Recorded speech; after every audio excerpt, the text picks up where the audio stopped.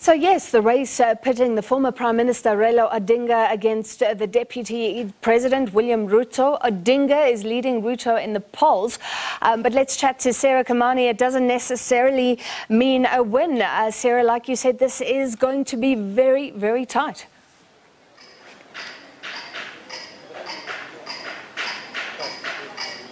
Yes, indeed, it's going to be a very tight race, and it's all systems go, ready to go to the polls tomorrow. Polls open at 6 in the morning, Kenyan time. We've just had that press conference by Independent Electoral and Boundaries Commission saying all is set, apart from in at least 4 areas where there was a mismatch in the printing of the ballot papers. So those elections will be suspended for now, but the rest of the elections go on, and the country is ready to have its 5th president, going by the chatter on social media, going by the chatter on the streets. Tomorrow is a public holiday here so that everybody can be able to go out and vote. 22.1 million registered voters. The mood amongst communities, Sarah, can you pick that up? Of course, Kenya is always a concern because there has been electoral violence following polls in the past.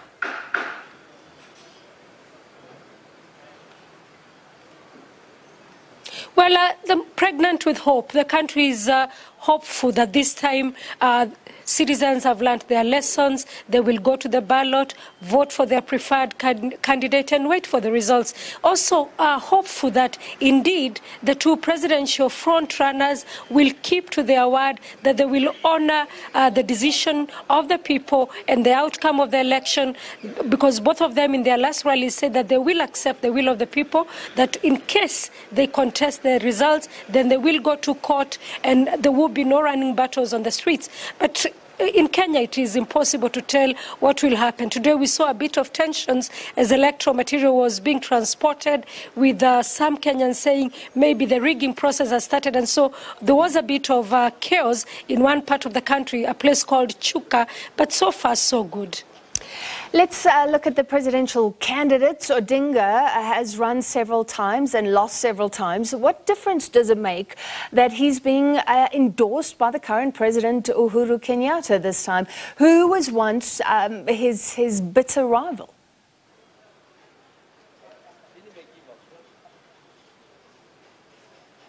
Yeah, it's indeed, Odinga, now 77, is running for the 5th time. He insists that he has been cheated of his victory 3 times. And when we had an interview with him late last month, he said that he is running again this time because the people want him to run.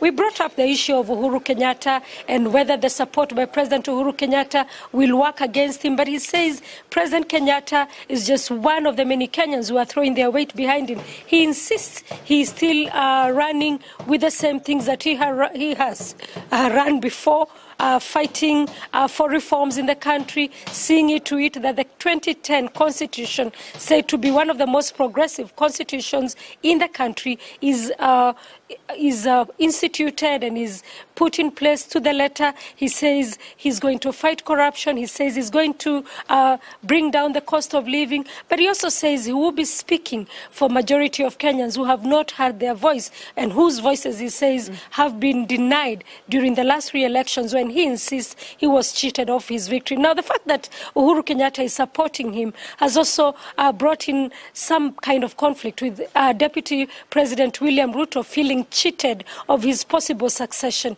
But he is saying that he is also in the race to win. So it will be interesting to see whether the Uhuru Kenyatta factor will play for or against former Prime Minister Raila Odinga. Indeed it will. And you mentioned one of the huge issues in this election, the rising cost of living and unemployment, all the things that we as South Africa are facing as well. Ruto was apparently once a street trader, and he says he's a hustler and he's in touch with the poor. He likes to separate himself from the elite and puts Odinga there with the dynasty. Will that stand him in good stead because the economy is so big this time?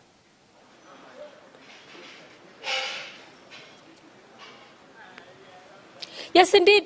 The economy is big, and I'll tell you, Ruto managed to single-handedly bring the issue of the economy on the debate, on the minds of many, and as a campaign issue. Previously, in Kenya, Kenyans have voted along tribal lines. So what would have been happening now, the arithmetic around the elections would have been which tribe is big and which tribe is doing well. But this time, the conversation has changed, and people are talking about the youth, the unemployed youth, the people who are not able to put food on the table. And that is why even our former Prime Minister Raila Odinga, in his campaign, he had to come up now with what he's saying, giving 6,000 shillings to the people who cannot be able to afford food, the vulnerable people. William Ruto talking about the Hustlers Fund, where he is saying at least $500 million will be given to the youth and to women in order for them to be able to improve their businesses. But whatever happens, for both of them, whoever wins, they will have a serious issue, because even before they can fulfill their pledges, whatever they have said they will fulfill, they will be facing a hungry and angry population. So they must deal very quickly with the issue of unemployment, but most immediately, a lot of people who cannot afford to put food on their table as we speak. Yeah, and the rising cost of living will be the election issue for a while. Thank you very much. And as Bongiwe said, and Sarah has intimated, we will be there on the ground live for you as the polls open tomorrow. That was SABC News correspondent Sarah Kimani.